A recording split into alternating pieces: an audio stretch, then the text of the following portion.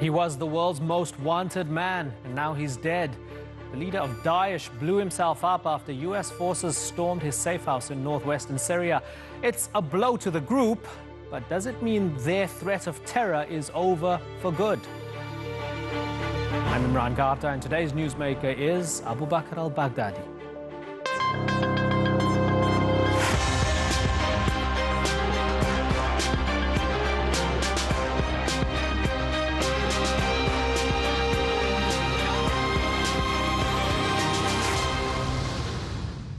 He declared himself the leader of an Islamic state, and soon Bakr al-Baghdadi and his brutal terror group controlled territory the size of Great Britain.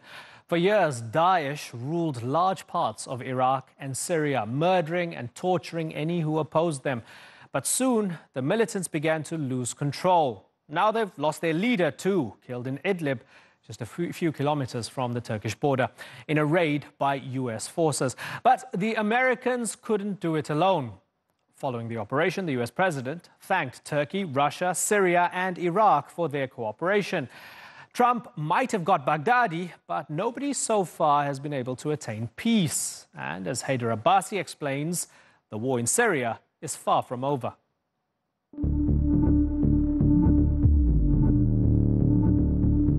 These are the remains of the home belonging to the most wanted man in the world. Bakr al-Baghdadi was targeted in a raid by U.S. Special Forces in Syria. The self-described caliph and leader of Daesh had nowhere to run. According to the White House, Baghdadi went down a dead-end tunnel connected to the house. He ignited his vest, killing himself and the 3 children. His body was mutilated by the blast. The tunnel had caved in on it in addition. But test results gave certain, immediate, and totally positive identification. It was him. The leader of what was once the most feared terror group in the world is dead. President Donald Trump says no U.S. personnel were killed or wounded during the operation. But according to Trump, 2 of Baghdadi's wives were found dead and 11 children were detained. The president says U.S. intelligence agencies had been watching Baghdadi for 2 weeks before the raid. The Daesh leader was killed near the remote village of Barisha in Syria's northwestern province of Idlib, about 5 kilometers south of Turkey's border. The location is important because Idlib is controlled by Hayat Tahrir al-Sham, fighters opposed to Syria's Bashar al-Assad. They're also fierce rivals of Daesh. Baghdadi declared his so-called caliphate in 2014 after his men captured the Iraqi city of Mosul. From there, the terror group quickly expanded. By 2015, Daesh controlled vast areas of Iraq and Syria, around 88,000 square kilometers. It ruled over 1 million people. But after an operation was launched by an international coalition to defeat the terror group, its territory was reduced to a pocket of land in eastern Syria. In March, its so-called caliphate was wiped out. Daesh became infamous for its brutality, beheading prisoners of war, burning captives alive, enslaving minority communities, and inspiring terror attacks across the world.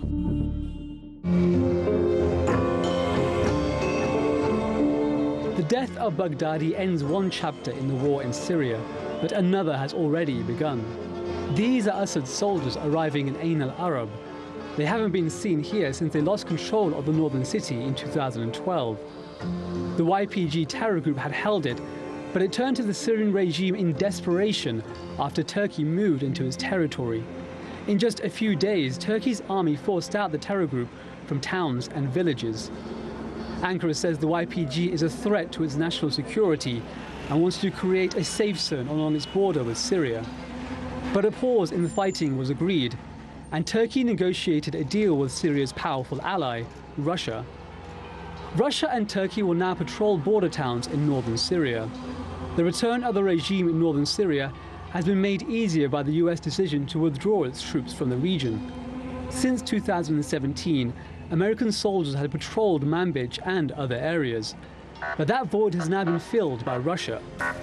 Will this now help Moscow to extend its influence over Syria and Turkey? And what could this mean for relations between Turkey and its NATO allies? Haider Abbasi, The Newsmakers. Well, joining me now in Ankara is Murat Aslan. He led the intelligence division of the Turkish Armed Forces and is now a security researcher at the SETA Foundation. Sergey Markov is in Moscow. He's a former Russian MP and was a spokesman for President Vladimir Putin. In New York is lawyer Dave Jonas. He worked on nuclear non-proliferation for the Pentagon under the Bush administration, and Donald Trump nominated him to be the Energy Department's legal counsel. And with me on set is Yaser Tabbara. He's a senior fellow at the Omran Center for Strategic Studies and a former spokesman for the opposition Syrian interim government. Gentlemen, good to have you all on the program. And let me just say from the outset, my apologies in advance if I have to interrupt. Time is our enemy. Yaser Tabbara, how do you feel as a Syrian? Baghdadi is dead. Any relief, any consolation? Well, there's no question about it. Good riddance. Let's be very, very clear. This is a man who brought much destruction to Syria, directly or indirectly, mostly indirectly. And I say that because we have to keep things in a larger context, which is with all of the criminality and the rotten ideology that Al-Baghdadi and ISIS brought to this world, they are still responsible for directly responsible for less than 2 or 3% of the number of victims in Syria. The Assad regime being the main culprit behind more than 90% of the death and destruction of Syrians and Syrian lives and Syrian infrastructure in Syrian cities. And so for us, we've always seen that ISIS and Baghdadi and other types of groups have always been used as a sort of a way to get in and to sort of interfere in what's happening in Syria, taking advantage of this, security vacuum. At certain points, Syrian fighters that belonged to a more organized Free Syria army back, I would say, 2011, 2012, even into 2013. And let me remind all the viewers that these were the factions that were most effective in terms of isolating ISIS and fighting ISIS until basically they got the rug pulled from underneath them. Everybody got painted with the extremist brush. Exactly. Right. And so where things are going from now, we're not very optimistic, but obviously the death of someone like Abu Bakr al-Baghdadi is very much welcomed by many Syrians, I would say, if not all. Sergey Markov, can you accept that? Baghdadi was terrible. He was a terrorist leader of a horrible group that killed, mutilated, raped, did horrendous atrocities, but he was just a... you put that on silent, right? Okay, so he's a terrible leader of a terrible terror group. They killed, they raped, they did all these things, but they were merely a symptom or a manifestation of a war, and the real evil is still Assad. Can you accept that? I'm surprised, interesting, when you and General Turkish TV will change rhetoric from Assad regime to the Syrian government. According to my prediction, it will happen in the middle of 2020. Okay, so that style guide semantics, we'll look forward to whatever happens there, but can you answer the question, please, sir? Yes, and of course, Baghdadi death is not so significant for the security situation in Syria. It's significant for Donald Trump very much because he now accusing United States for the betrayal of Kurds and for giving up the position, United American position in Syria, and the Russia taking control of the American role in Syria. Okay. So for Donald Trump was very important to give some response, and he, I think, asked to kill al-Baghdadi, kill his security. Right. But also everybody knows that Daesh is more a network organization, but not so much a centralized army. Right. And Daesh have been destroyed on 90% by, first of all, by Russia, Russian aviation and Syrian army. And I should remember you that before Russia starting real war against Daesh, Daesh growing. And only after Russia had been involved, Daesh growing down. Okay, so let me ask Murat Aslan if that's true. Okay, so let me ask Murat Aslan if that's true. Murat Aslan, the Russians were the game changers, and that perhaps Daesh wouldn't have been all but defeated, at least in its territory, and now their leader wouldn't be dead if it wasn't for the Russians defeating them mostly along the way. Is that accurate?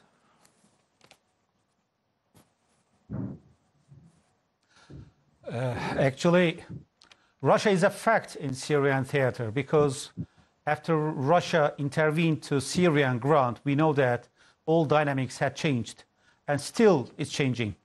But on the other hand, there is another reality. Daesh has grown up without any, interference of Russia or the United States or Syria, but the dynamics that was a reality in Iraq and Syria, and enjoy the ground in two different countries and enjoy the popular support. That's reality. On the other hand, we know that there was an overall suppression of Daesh in Syria and in Iraq, right? And it's a result of overall efforts of all countries. Turkey did so, and Russia did so, right? But we have to care not only Daesh but the root causes and also probable outcomes after yesterday's incident, Baghdadi's kill. Right. Let me bring in Dave Jonas. Dave Jonas, undoubtedly seen as a win for President Donald Trump. Abu Bakr al-Baghdadi killed, perhaps not of the same symbolism as somebody like bin Laden, right? Who attacked America on home soil, killed 3,000 people and so on, but still seen as a victory. Is it seen as a bookend for the United States to get out of Syria now? To some extent, I think so. I think that's a very good point. I like your bookend analogy. And I think that one thing people don't talk about very much in this regard is that it's also a victory for the concept of Westphalian sovereignty. In other words, no one is thrilled to have al-Assad in charge of Syria and seemingly safe for now. But yet that is better than this idea of a stateless terrorist entity controlling land and acting like a state when they're not a sovereign entity. So I think it's a victory on any number of levels. And the other important thing here is that I think that the world is going to see very clearly the difference between what happens when the U.S. goes into an area and rebuilds roads and hospitals and takes care of people versus when the Russians go in. And it will be very interesting to see how much money they spend on the population and rebuilding. Okay, and we'll get a response from Sergey Markov in a moment. But I want to ask you, Yaser, when you hear that from Dave Jonas, he's talking about realpolitik here. A lot of these nations have thought, okay, well, Assad might have done a lot of terrible things, but he doesn't want to attack us in our home countries. He's not exporting an ideology. He's not blowing up people in subways and on streets of Western capitals or Istanbul even or elsewhere. Therefore, he's a less bad choice, and we'll deal with him maybe later, but we need to stop imminent terror threats. How do you feel about that? I mean, I don't know when the Western order is going to come to terms with the, realities of this realpolitik that is very engaged in this very immediate, very short-term, non-strategic type of view. I mean, look at what's happening in Lebanon right now. Look what's happening in Iraq. Look at what's been happening in terms of the waves of protests throughout the Arab world. This is an indication that the security situation, the political situation, and based on it, the security situation in the Middle East and North African region is just not sustainable. When you have a regime such as the regime of Bashar al-Assad, someone who is a mass criminal and someone who has deeply destabilized the region prior to 2011, prior to the waves of these revolutions. I mean, look at his behavior and the behavior of his regime throughout the first decades of the 2000s after the American invasion in Iraq. How did he react to it? The types of direct and indirect support that he's done to terrorist groups to destabilize societies and destabilize certain things. And so we have to go back to the root causes. We cannot ignore that anymore. Okay, so Dave Jonas, is this then a problem merely deferred to a later date rather than a problem solved? That's a great question also. Obviously, the Middle East is full of problems, and there's been a lot of accusations about President Trump abandoning the Kurds, and that's particularly a troublesome allegation, but it's also false. I think there is I'd like to paraphrase, Lord Palmerston, I think, who said nations don't have friends, they have interests. And at some point, America has to focus on its own problems. We've been in the Middle East for years. Our military is getting worn out, and it's time to move on. The Kurds understand this. The Kurds didn't fight with us because they think we're so great. They fought with us because it was aligned with their interests at the time. They understand that our interests have changed, and it's time for us to move out. They're big boys. They can take care of themselves. They should have their own state. The Treaty of Sèvres in 1920 gave them essentially a state, but Turkey abrogated that treaty, and they don't have a state. I do hope there's a way that they get a state in the future at some point. Murat Aslan, is Turkey interested anymore in bringing broader peace and stability to Syria? If it gets its safe zone, is it satisfied? Does it not care anymore or as much as it used to in the past about a future democratic Syrian state and so on? Because a lot of people are seeing everybody's competing interests are just getting what they can for themselves, no more, no less. That's where we're at in this war.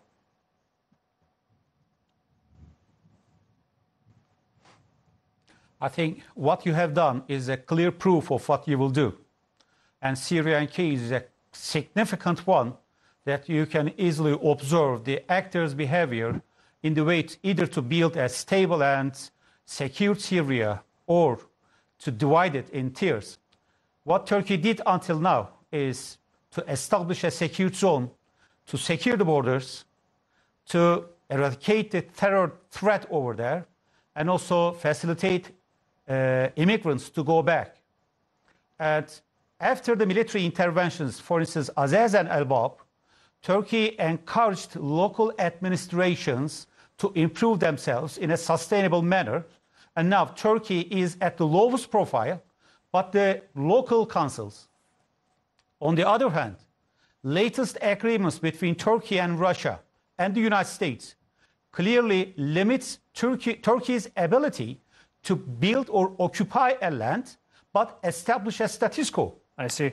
And what Turkey expects is to facilitate a political process in Genova.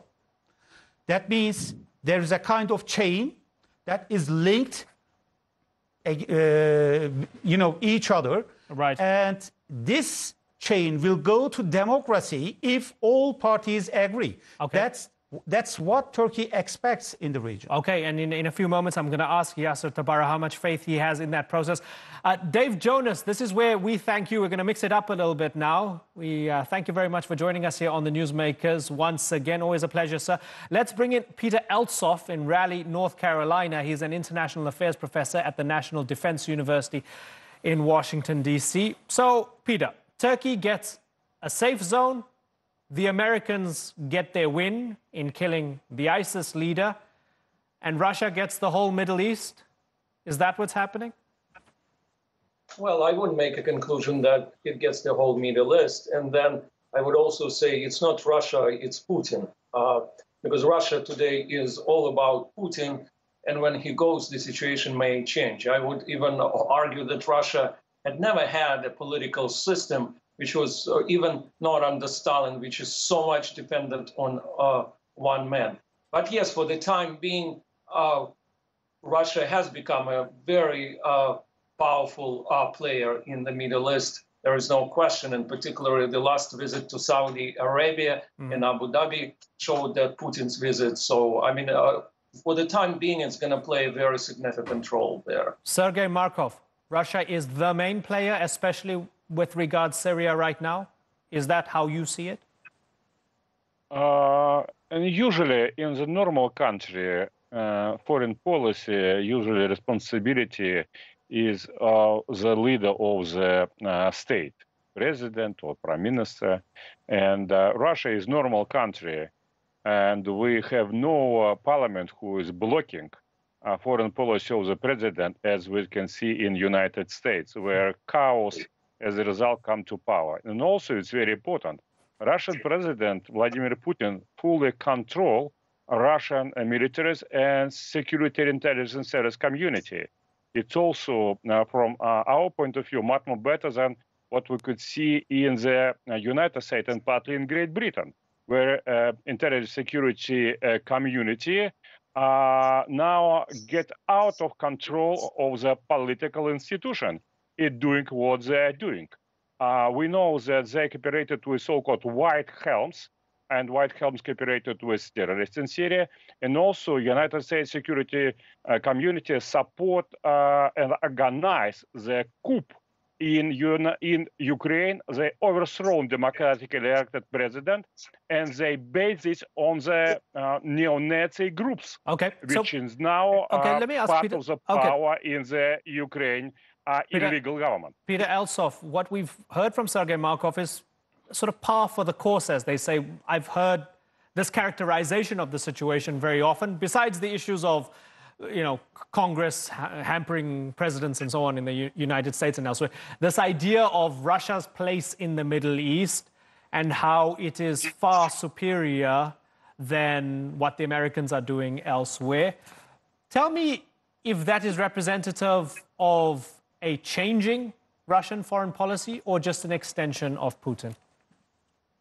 Well, there are several comments I would like to make, to particular what Mr. Markov said. I mean, first of all, the Congress is not blocking the decisions. We have a separation of power. And what he was talking, I don't know what he meant by a normal country where one man runs the show, basically a deeply authoritarian state. And what Russia calls a deep state in the United States is in reality the tradition of a separation of powers and independence of those separate branches of power. I mean, the United States, for the time being, yes, is withdrawing from Syria, and I think it didn't start with Donald Trump. It started with Obama when he drew the red line and then basically gave away to Putin. But again, I would emphasize it may be a very temporary situation, but if a foreign policy depends on one man in Russia and the whole power, the pyramid of power, we may see tremendous changes after Putin goes. We may see witness something what happened after the death of Stalin. So we don't know what's going to happen to Russia. For the time being in Syria, yes, and for America, it's probably, as the previous speaker actually was talking, I mean, it makes sense probably at this point to withdraw from Syria, and the Kurds can take care of themselves. It's unfair. It might be unfair to Kurds, of course, and it's perceived by many in the United States that President Trump betrayed his allies. Right. Let's bring in Yaser Tabbara again. So Yaser Tabbara, there's a lot of hope in a process, right? We heard from Murat Aslan as well. There's hope of a process that might have started in Astana, and then there's a chat in Sochi, and now there's hopes that this can breathe new life into a new Geneva process. President Erdogan, Vladimir Putin getting together, deciding what's best for their own interests, but also looking for what's best for the country of Syria and the Syrian people. Do you have any trust in that process?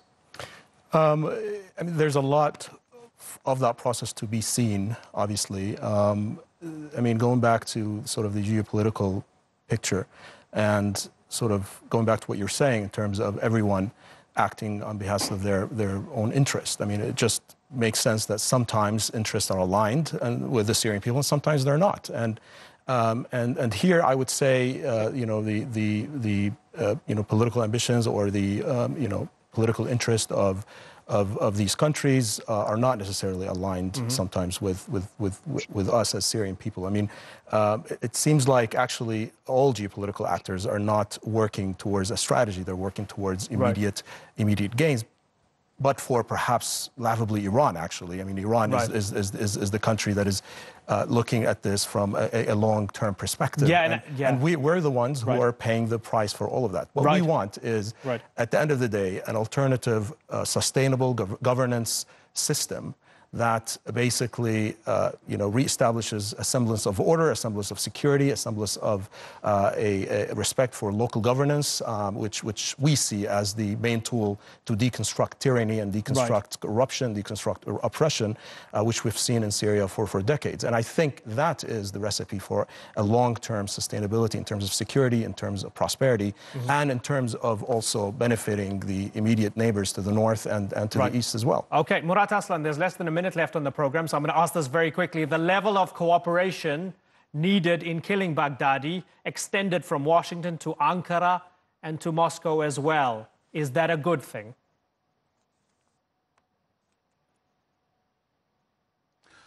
It depends. As you know, Turkey has always been in cooperation with the United States in terms of intelligence and also in some circumstances, operations. I don't know anything about Russian cooperation, but Turks tolerated what the United States had done yesterday. So that's the issue. The second thing, we do not know what had been achieved on the ground yet, even though Trump announced it, because as you know, we don't have any picture of Baghdadi. Right.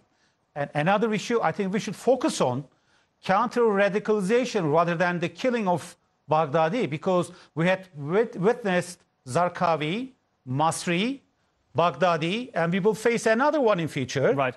Once you kill them, you will face another one. Yeah, it's what they call a game of whack-a-mole. Counter-radicalization, not killing anybody. And that's why. And that's why you need to rely on local partners to actually solve that issue. Okay, I'm over time. So, gentlemen, I would have loved to have carried on, but I've got to wrap. I thank you all for joining us here on this episode of The Newsmakers.